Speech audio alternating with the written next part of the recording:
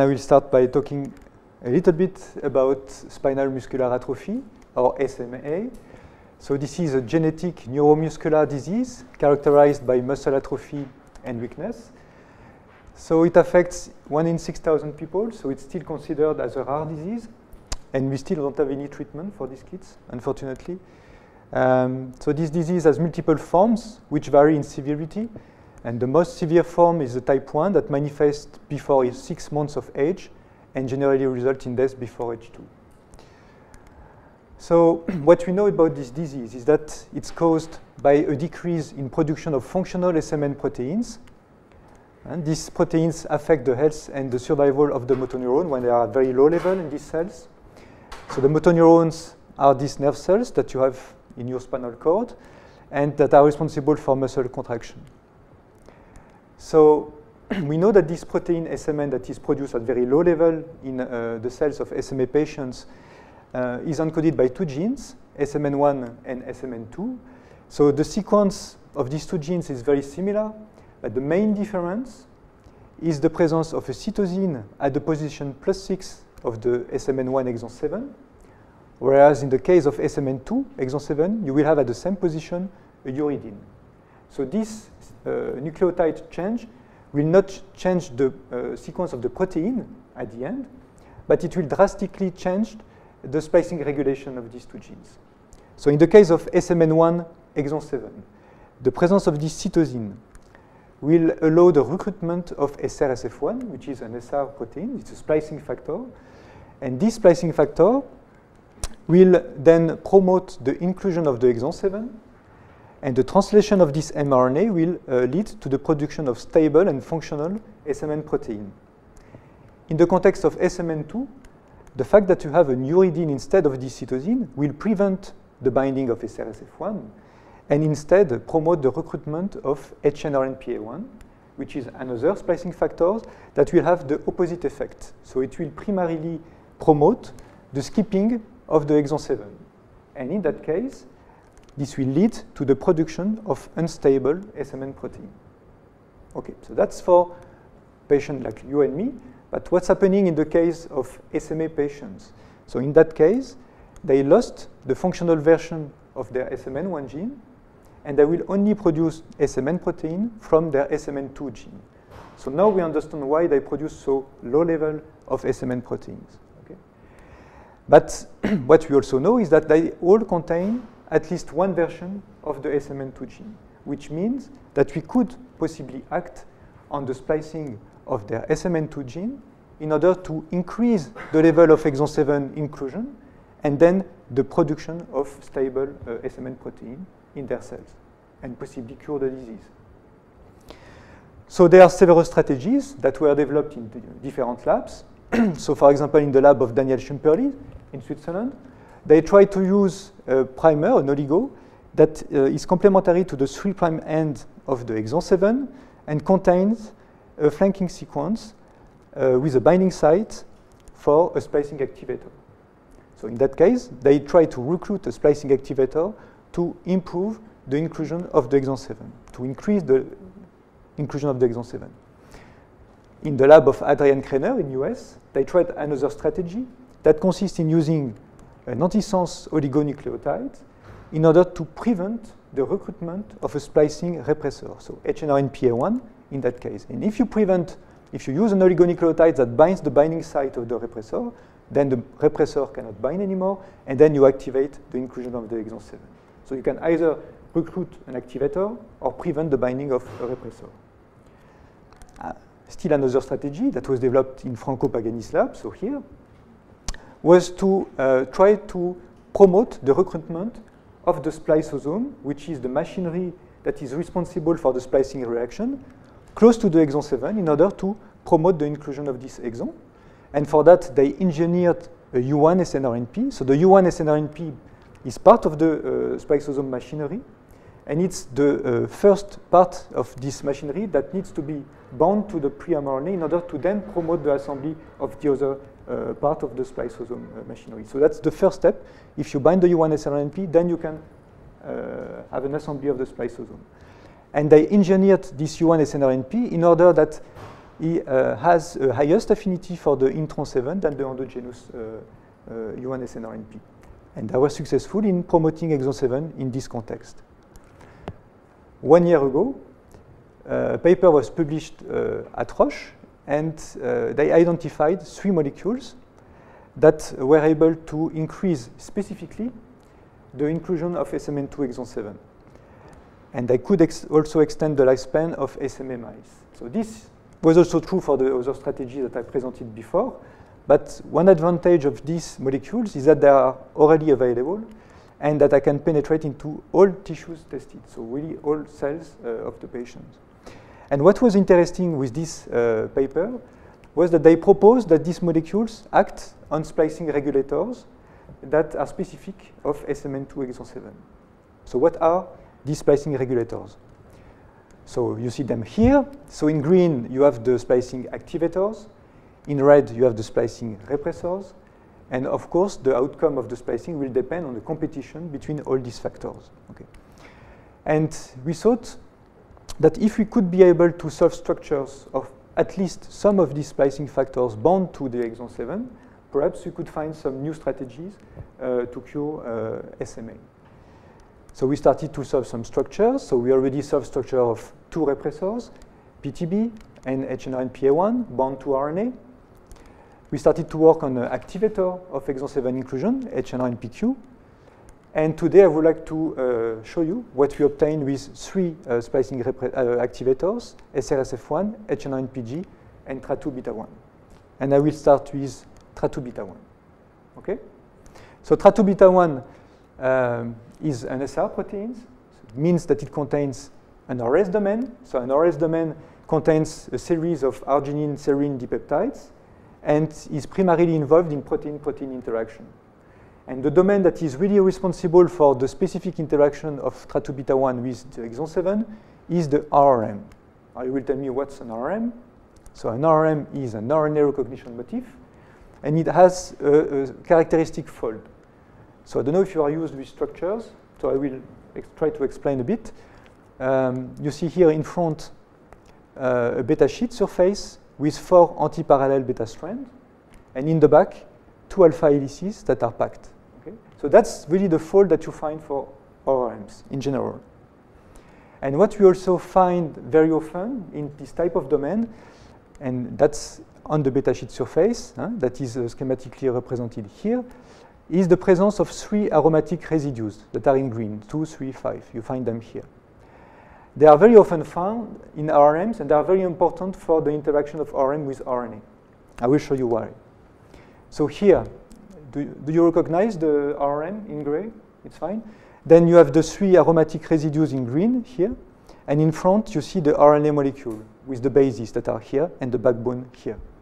And what you see is that these 3 aromatic residues can actually accommodate dinucleotides, one base and the second one. And what is happening is that actually the bases, these 2 bases, they will stack on the ring of the aromatics that are located in the middle of the beta strand, and the 3rd aromatic will be inserted between the 2 riboses of these dinucleotides. So this will not provide specificity, but it will provide a lot of affinity. Okay? So that's the residues that are very important to have affinity between RMs and RNA molecules. Okay. So now I come back to TRA2-beta1, for which we solve the structure bound to RNA. And again, you see that the RNA is interacting with the beta sheet surface of the domain. You find behind these 3 characteristic aromatics. Okay? But in that case, you see that they accommodate 3 nucleotides instead of 2. So actually, the nucleotides in the middle is bulge out. It adopts a syn conformation. And the 2 others stacked on the rings, similarly to what I showed you before. Okay, so what we also observe on this structure is that the 2 linkers between the RRM and each RS domain are located here. And you see that, I put it back, you see here that they cross each other. Do you see them here? Okay, they cross each other, and they will really clamp the RNA molecule on the beta sheet surface. And I will come back to this linker later, so keep it in mind. Okay, so the main information that we get out of this structure is that the RRM binds a GAA motif specifically. So one RRM binds to one GAA motif. And this is something that you can really get with the structure that you very often don't obtain with SELEX data, CLIP data, or other experiments, because what you observe very often is a repetition of the motif that is selected by the RRM. But what is very useful with the structure is that it tells you what is the minimal motif bound by the domain. So once you have this information, what do? We go to the in vivo system, and you see here the ESE2, the exonic splicing enhancer located in the exon 7 of SMN, that was proposed to be the binding site of TRATO-beta1. And here you see that there are two GAA motifs. So the question was to know which one is responsible for the binding of TRATO-beta1 and for the activation of exon 7 inclusion when TRATO-beta1 is present. So for that, to answer this question, we use an SMN2 mini-gene that contains exons 6, 7, and 8, transfected human cells with this gene. After splicing, you extract the total RNA, perform an RT-PCR using primers that are specific of this mini-gene. And then that's the kind of results that you can observe. So in the presence of TRATO-beta1, you see a clear increase of exon 7 inclusion. But when we mutated the first putative binding site of a TRATO-beta1, you see that we observe a clear decrease of the level of exon 7 inclusion that we couldn't observe when we perform mutation in the second putative binding site of TRATO-beta1, indicating that TRATO-beta1 seems to bind the first GAA motif and to activate splicing when it binds this motif. Okay, so once you observe a structure, we always know that it's an in vitro structure. So the interaction that we observe in vitro should be validated in cells. And for that, what we usually do, we perform the same kind of experiments as I showed you before, using the SMN2 mini-gene, but we co-express a wild-type or mutated version of TRATO-beta1. And this mutated version of TRATO-beta1 corresponds to mutation of the residues that are involved in the interaction of TRATO-beta1 with RNA. Then we see the effect on splicing. So this was a control. This valine is not involved in the RNA interaction, but as soon as we mutated one of the residues involved in the interaction, we observe a strong decrease of the exon 7 inclusion, which indicates that what you observe here is most likely what is happening in cells. Okay, and now I would like to come back to this story with the linkers, okay, between the RM and each RS domain. I told you that upon RNA binding, they cross each other.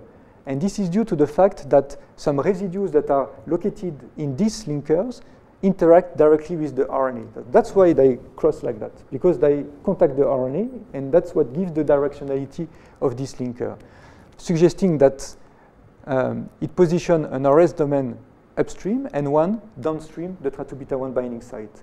And it was proposed that these RS domains are responsible for the recruitment of another splicing activators, HNRNPG. So the question was to know whether HNRNPG was recruiting by TRATO-beta1 upstream or downstream TRATO-beta1 binding sites. So for that, we first had to understand what was the sequence recognized by HNRNPG. And for that, we again solve a structure. And this is the structure that you obtain for the complex. So you see that, again, the RNA binds the beta sheet surface, that the C-terminus is involved in this interaction. And the most important information in this context is that HNRNPG binds a AAN motif. So N is for any nucleotides. So that's the information that we have. Then we go back to the exonic splicing enhancer and checked on each side of TRATO-beta1 whether we could find some adenine tracks, and we found some upstream TRATO-beta1 binding site. But again, we had two possibilities, and the question was to know which one is really bound by HNRNPG. So we used the same approach as for TRATO-beta1. We first mutated the A-tract position at the 5' extremity of the ESE, and you see here that you observe a decrease in exon 7 inclusion when we express HNRNPG. When we mutated the second track of adenines, we had a similar effect. And when now we mutated both tracts, we have even a strongest effect, indicating that both A tracts seems to be important for HNR-NPG binding and activity in SMN2 exon 7 splicing. So what we think is that you have an avidity effect. The fact that you have two poly-A tracts close to each other increase locally the affinity of HNR-NPG for SMN2 exon 7. But what it also shows is that it increases the specificity of interaction of this protein with SMN exon 7. And that's something that is important because very often you will, I guess you noticed that when you have an RNM, it will recognize 3 to 6 nucleotides, not more. And of course, these 6 nucleotides, you will find them everywhere. And it doesn't mean that they will bind everywhere. It depends on the competition between these form factors. And in that case, it shows that it's not only a question of competition, it's also a combination. The fact that you have two proteins that recognize two single motifs will be co-recruited on RNA in order to have a higher affinity, specificity. So now it's not only a protein that binds GAA and another one that binds AA, it's two proteins that bind AA and GAA sequence. Is it clear what I mean? Yeah? Okay. So then we think and we believe that stabilizing the interaction of this heterodimer on exon 7 would be a good strategy to cure SMA. So now I would like to discuss a bit the result that you obtain with a third splicing activator, SRSF1. So SRSF1 is also an SR protein. It contains an RS domain at the C-terminal extremity and has the particularity to have two RNA recognition motifs, RM1 and RM2. When we have a look at the sequences that are found on the beta sheet surface of these RMs, we see that for the RM1, we find these conserved aromatics. So it's a canonical RM. You remember these aromatics that are important for the binding that I presented before? So we find them in this RM. But what was interesting was that we couldn't find them in the RM2. So the RM2 is actually not a canonical RM. It's an uncanonical RM that is called pseudo-RM. And we were very interested in trying to understand how this pseudo-RM could interact with RNA in the absence of these aromatics that we know are very important to provide affinity. So we solved the structure of this domain bound to RNA. And you can see here that the RNA doesn't interact at all with the beta sheet surface like all the other complexes that I presented before. The RNA interact with the side of the domain. So the fold of this RM is very similar to what you find with canonical RM. Oops, sorry, I need to use the mouse. Okay. Yeah. So you have the beta sheet surface in front, then two alpha helices that are packed in the back, and you have a long beta hairpin, you see here? So it's two beta strands that bring this histidine at the vicinity of this adenine. And what you see is that the RNA is really wrapped at the bottom of this alpha-1 helix. Okay? So 3 nucleotides are specifically recognized. This guanine that interacts by 2 hydrogen bonds with the backbone of this alanine, located on the beta-2 strand. And you see that this base stacks on this tryptophan that is located in the alpha helix. Then we have the second guanine, guanine 2, that interacts via 3 hydrogen bonds with residues that are also located in the alpha-1 helix, and the last adenine that interacts via 1 hydrogen bond with this aspartate, also located in alpha helix 1. So most of the interactions are with this helix, and the linker between the two RMs lies on the beta sheet surface and brings this arginine at the vicinity of these two guanines. So the structure clearly shows that a GGA motif is specifically recognized by this domain. And it also indicates that the two guanines have extensive contacts with the protein, whereas the adenine has only 1 hydrogen bond with the protein. So you would expect the protein to be more specific for a GG than for a GGA. And to test this, we used some mutation in the RNA molecule and test their interaction with strato-beta-1 by ITC measurement. So this is what you observe with the Y type. So we have a KD of 1 micromolar. As soon as we mutate one or the other guanine, you see that we lose the binding. But in good agreement with our structure, when we substitute this adenine by a uridine, we have a an effect on the affinity that is decreased by a factor 3, but that is clearly less drastic than what you observe with the mutation on the guanines. So in summary, the ITC data confirm what you observe with the structure. The protein binds very specifically to consecutive guanines and prefer an adenine at this position, but there is some flexibility. So then we mutated the residues that were involved in the residues from the protein that were involved in the interaction and had an effect and had a look at the effect on the affinity, and you see that all of them decrease the affinity by a factor 5 to 10. So it means that they are all absolutely required for the interaction. And what is interesting is that they are actually all conserved.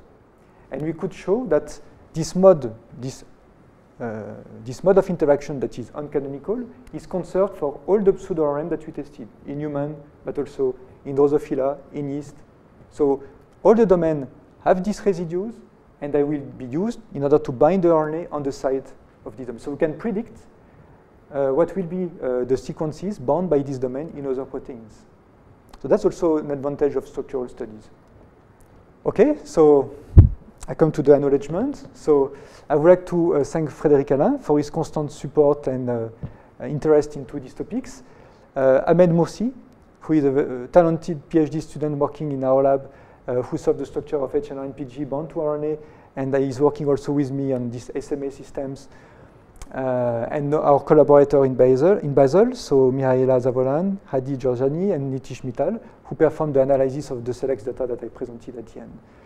And the whole group, the fundings, and you for your attention.